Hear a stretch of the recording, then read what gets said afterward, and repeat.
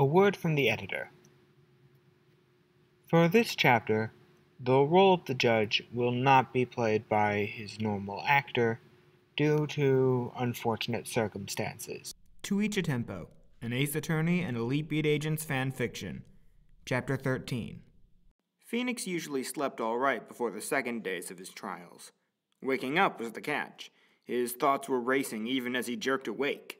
If his mind was going to mull over the case without him, it could at least share its findings. Gathering in the defendant's lobby, with Maya and Stewart close by, Foxx electronically by their sides, was beginning to feel normal, at least. So... Maya's fists were up like she was ready to wrestle the whole courtroom into submission. We're going to get to the bottom of this today, right? I hope so. Phoenix shifted his briefcase to his other hand. The agency notes kept getting heavier, but his own jotted writing made more sense with each review. As long as we can find out how Cherry fits into all of this. You guys really think LaFlamme's involved? I figured I'd recognize her rhythm if she was tied up in this.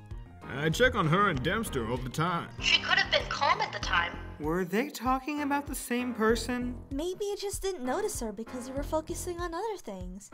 I do that sometimes. Hey, you're scratching an awful lot.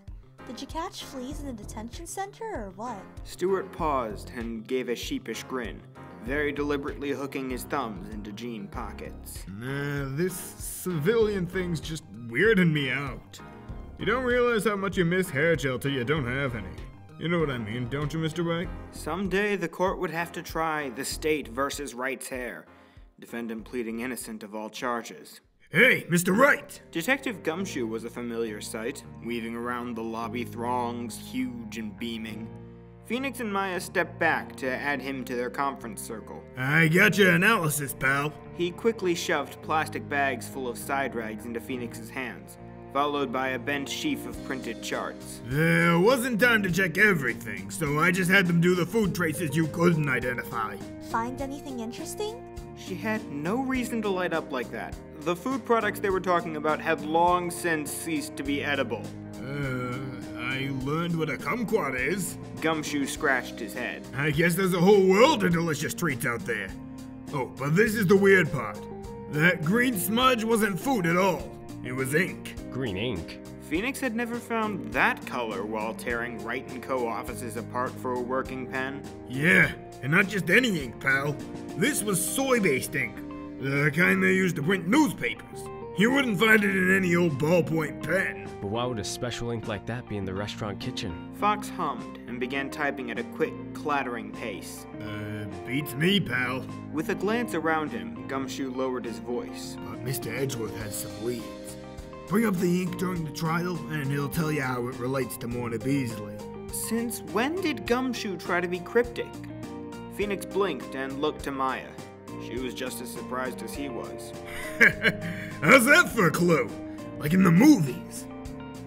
I know I'm not supposed to be helping you, but when I had to tell Mr. Edgeworth I didn't have the microphone anymore, he wasn't mad. He wasn't even surprised. I think he wants you to know what he knows, Mr. Wright. Phoenix could imagine Edgeworth's wry smirk and sidelong gaze.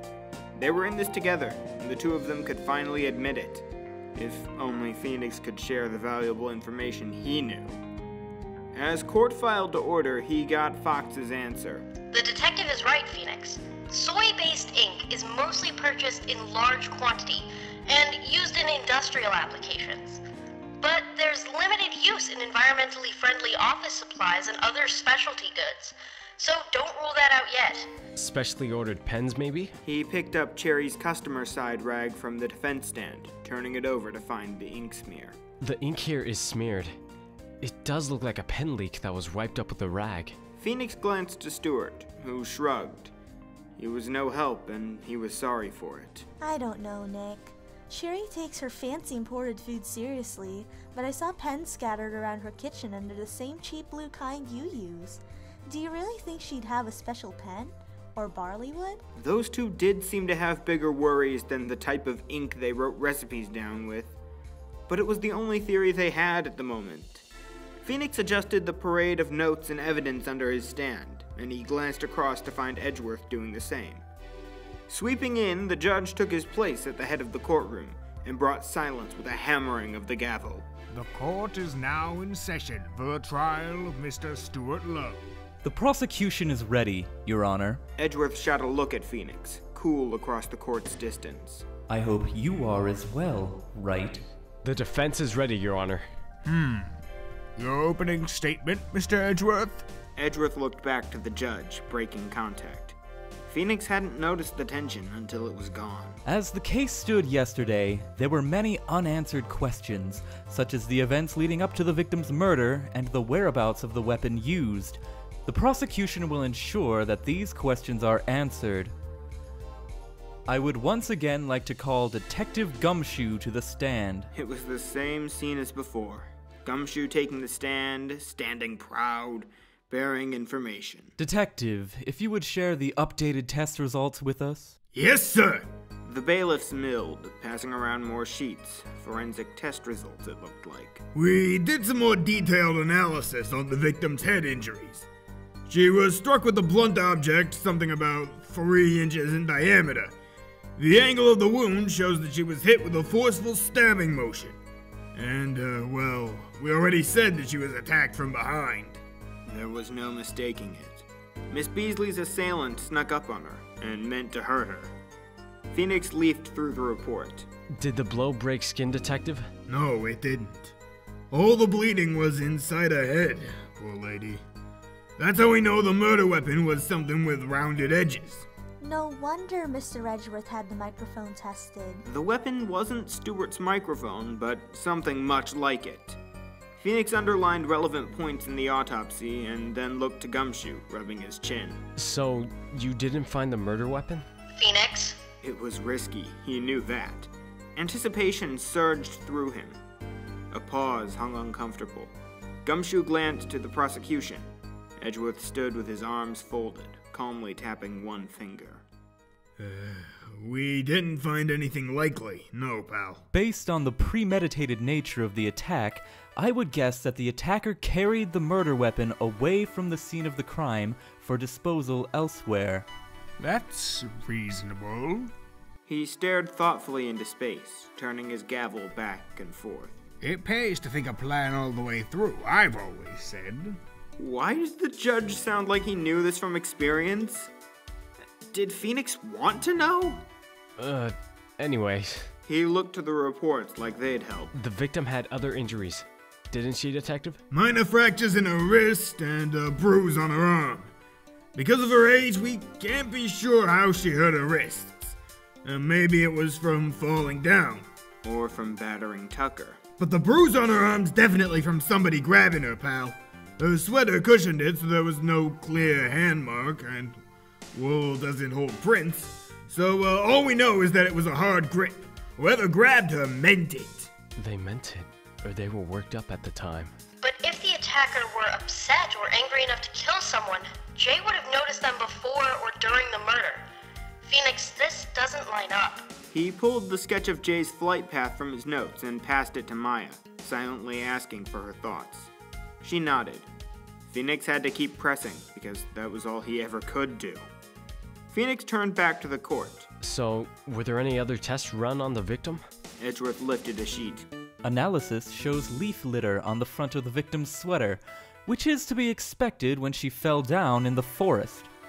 There was also a trace of ink on her sweater sleeve. Now they were getting somewhere. They just needed to know what kind of ink.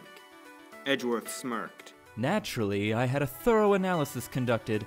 The ink was soy-based variety typically used in commercial printing, dark green, although there was barely enough to be visible to the naked eye. Printing ink? Phoenix set his palms down hard. This was it, the link to Cherry in the Orchard. And where would have that come from? I'll oblige the defense with evidence, of course. And, with a flourish, Edgeworth produced an evidence bag, clear plastic suspending something that didn't look like a pen at all. It was a green-patterned deck of cards. The ink on the victim's sleeves matches these playing cards, used by her bridge group several times a week. And since the cards are of a very cheap, common variety, it's not unreasonable to suppose that the ink smudged onto the victim's clothing. What? Edgeworth swept a hand to his midriff, That mocking bow that always made Phoenix's teeth itch. I apologize if you were expecting something more entertaining, Mr. Wright. The judge cast a suspicious eye over Phoenix. Does the defense object to that theory? Maya looked up from searching through Phoenix's briefcase. But if the ink didn't come from Cherry, how's she connected to the crime scene? And what had Cherry actually seen? And what did she know?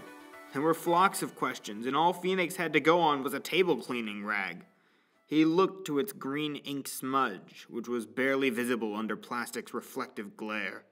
He needed to hold on to his ace. Phoenix straightened. No objections. The court accepts the playing cards into evidence. The judge returned to watching Edgeworth. Where were these cards found, Mr. Edgeworth? These cards are the most recent deck used by a ladies' bridge club, one very closely tied to the defendant. Ms. Beasley had no known immediate family and had identified her card-playing companions as next of kin in her will. Why, that's nice. They'd never give her up or let her down. It would seem so, Your Honor. However, Edgeworth laid a palm on his stand. I considered all possibilities in this investigation. Despite her well-kept appearance, Ms. Beasley was on fixed income, and her assets spread amongst the 7 other Bridge Club members would amount to very little. There was no significant monetary motive to kill Ms. Beasley. Whoever killed her must have had a grudge, a hate-fiery motive. Well, they already knew that. Mr. Edgeworth, if the bridge ladies were so important in the victim's life, they must have had more to do with the case than a smear of ink on her clothes. This matter was thoroughly investigated. 2 of the associated women are currently vacationing in Cancun. 3 are involved in a regional craft fair and can prove their whereabouts for the past several days. 1 is wheelchair-bound, and 1 has severe arthritis that is allegedly acting up. The Bridge Club has many and varied alibis, and more importantly, none of the women match the park footprints or witness accounts in any way. It sounds like you spent a lot of time researching a dead end. Not that Phoenix didn't sympathize, but he had bigger fish to fry, and Edgeworth had just given him a pan. Witness accounts. The only witness brought forth so far was Mr. Vanderspiegel, and his account proved nothing. Edgeworth's smirk lacked its usual nastiness. Actually, Mr. Wright, another witness has come forward and is quite insistent that her testimony be heard. She was present in the Orchard Bistro at the time of the murder, across the street from Foster Park's south edge. Her take on the events of yesterday morning is most intriguing. And that was an intriguing way to phrase it. The judge nodded. Call your witness, Mr. Edgeworth. Come on, Nick, make her spill. Maya passed back the map sketch. Sickeningly yellow highlighter now marked it. A triangle beginning at the scene of the crime and broadening towards the orchard's alley. But what could that mean? The phone has to know something helpful, whatever she did or didn't do. She didn't need to add that she was poised over her keyboard, ready. This was it. The rematch. And this time, on Phoenix's turf. The prosecution calls Miss Cherry LaFlamme to the stand.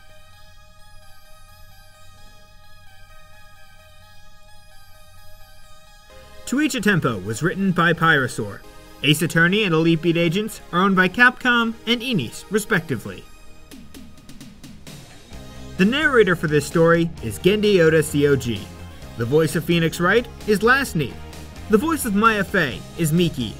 The voice of Miles Edgeworth is Lazy Ace Dia. The voice of Detective Gumshoe is Genndy C.O.G. The voice of the judge is also Genndy C.O.G. The voice of Agent J is yet again Genndy C.O.G. The voice of Agent Foxx is Galen Skibyak. Thank you for listening, and we'll see you next week.